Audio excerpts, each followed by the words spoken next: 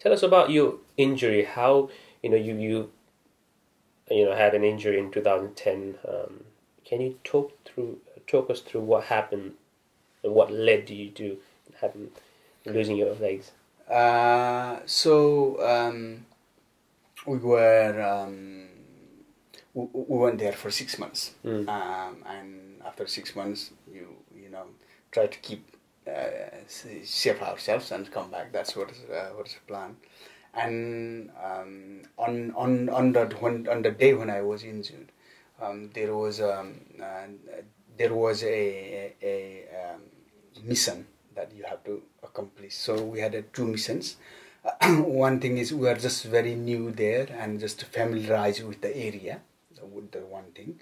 Another thing was we had 2 engineers. So local people's well was damaged, and that's how they drink water from there. Yeah. So we went and surveyed that well, and our job was to give a protection to those engineers. That's what it. So we were on the way and just I was it was about 4 o'clock in the afternoon. It's very warm, and I was 10th person in the line, so we were all in single file. We were 20 people, and suddenly went bang, and my right ear started ringing, and my life changed. What was going through when you at that moment where there's this explosion and did you lose consciousness for a few seconds, by the way? I think I didn't. You didn't lose consciousness. So the first thing I noticed was my right ear was ringing. Yeah.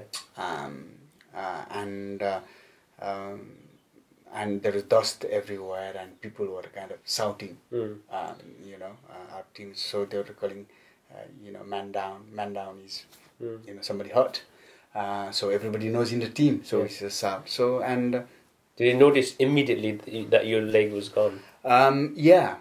So I looked down to right leg, and it wasn't there. Just immediately. It was my left leg was there, but it was really badly injured. My combat dress was like fully blooded, and also it was like a bone and skins. It wasn't in the right place. My left leg. It was injured. I injured my right arm, so I couldn't able to move my right arm. So painful, and I used my left leg, and I had a tourniquet on that side. So we have a standing order procedure. So everyone's put their first aid in that pocket. Yeah. Your ammunition is in one of the pocket, right? So this is how we carry. So let's say your stretcher is always on the top of your back, something like that. That's how we carry the thing. So couldn't able to reach that side. But the first thing, it wasn't really painful initially. It just kind of, I thought that like say when you kill the animals, it comes like a blood, like a really. Yeah. It really didn't come that way. So it's like that when you got a vein and it just drips slightly, then it flows. That's how it happened to my legs. So it initially just kind of blood just kind of slowly comes out, and then it flows faster and bigger. So that's how I saw it. Initially, it wasn't painful. I thought it's like you got pinched. Yeah. That's what I felt. And later, once the blood started flowing, then it was more painful. I just couldn't, and my mouth and throat started getting dry. And one of my friends was at the back, and he gave me the water, and I was keep soaking. It is camel bag.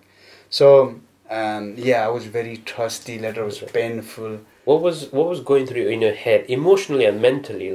Because did you think am I gonna die? Did you have that feeling, or do you think actually I'm safe, I'm fine, or did you feel that you're going to die? And what sort of emotions or mental thoughts what's going through your head? Initially, it was like we train everything, so. is everyone safe? You know, am I just get injured or any other guys also injured?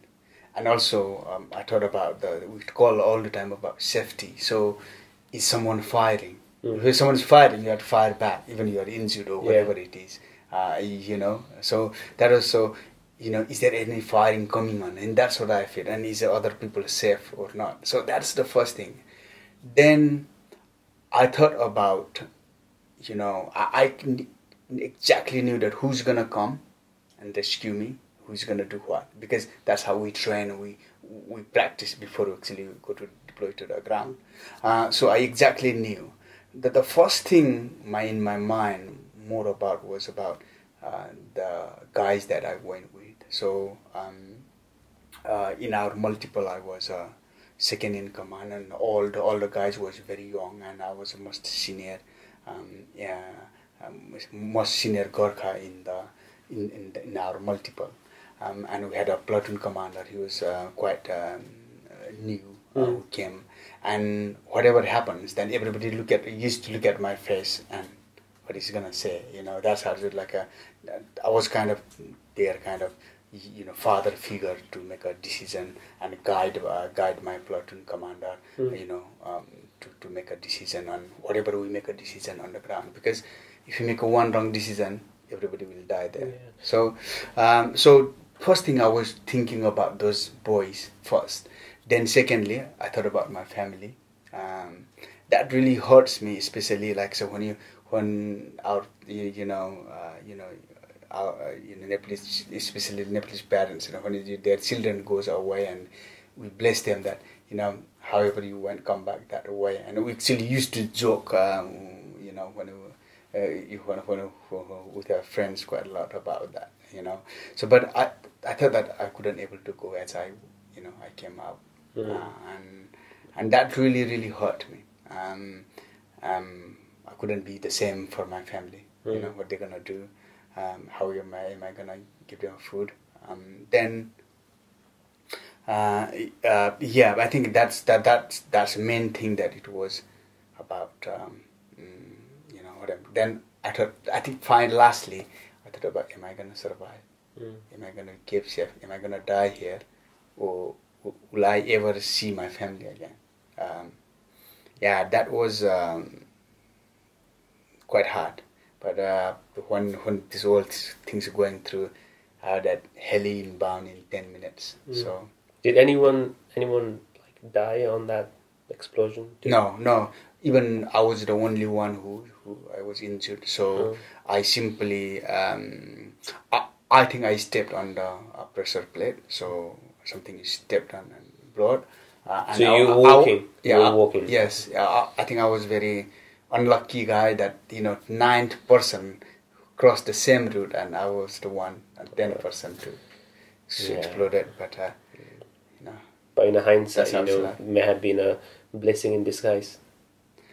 In a way, you know, you can always look at it in a different perspective, right? Yeah, and I was very happy that when I read this news about, you know, Taliban and US signed a peace deal.